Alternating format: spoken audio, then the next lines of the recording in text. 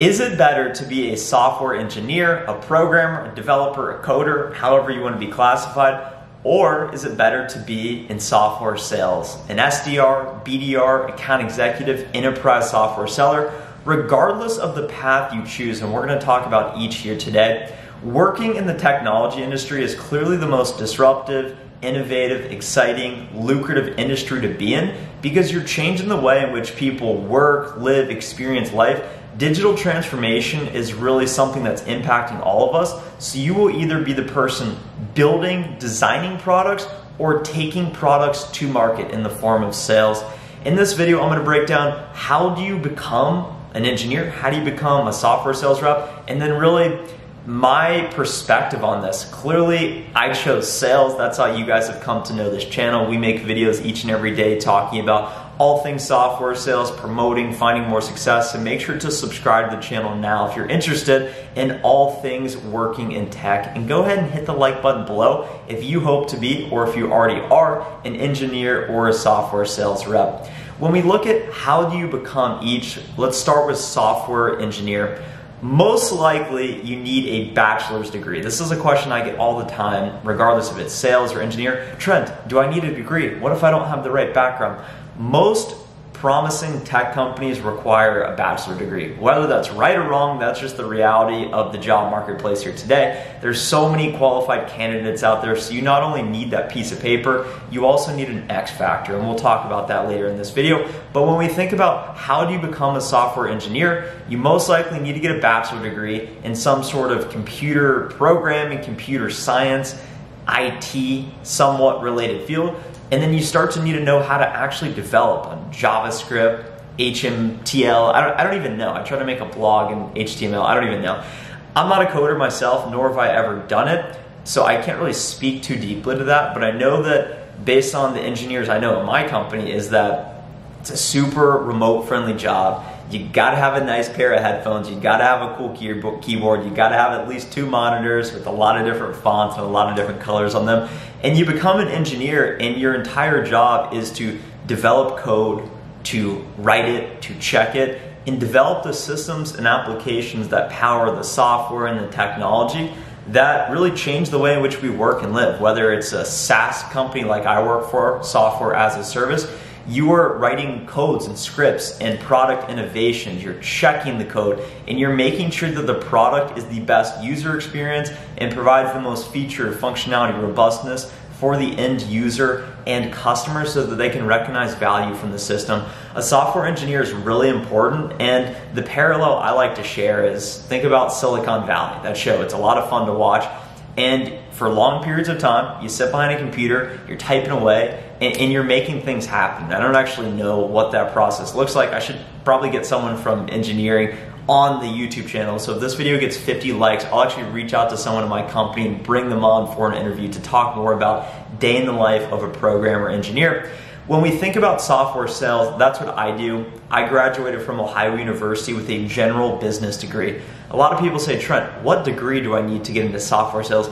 You just need a general business degree. You don't need anything special, anything fancy. I see a lot of people with English degrees and just random political science degrees end up getting in sales. It doesn't really matter. You don't always actually need a degree to get in sales and software either.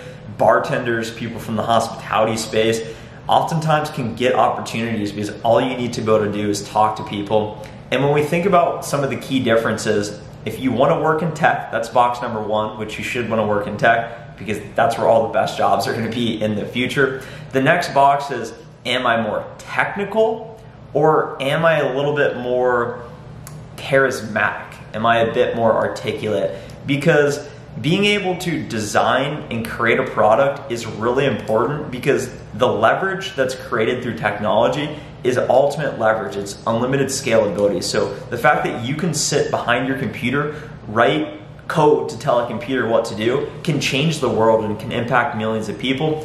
Whereas as a salesperson, you're a little bit limited because you only can talk to one person at a time. You can only talk to groups of people at a time. But ultimately being able to articulate a vision, share value is really important. As we think about Warren Buffett, one of his key things he says is investing in myself, Dale Carnegie course, not only having ideas, but learning how to express them and articulate them. I think a lot of engineers lack that.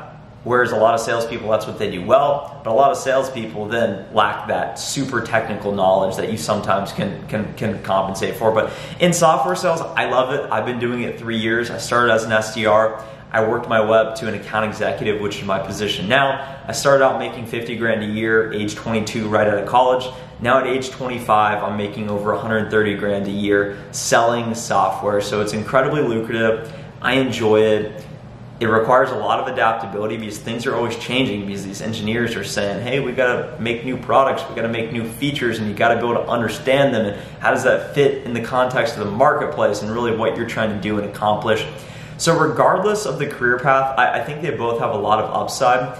Software developers, it's no secret, that's one of the most sought after jobs in the marketplace right now that employers want. Every company needs developers. Every company needs coders. So if you want to get in that path, or if you're in that path, your skill set is in demand. It's a hot skill right now. There's no secret about that. And some of the most successful people in the world, Mark Zuckerberg, coder, he was able to build the product.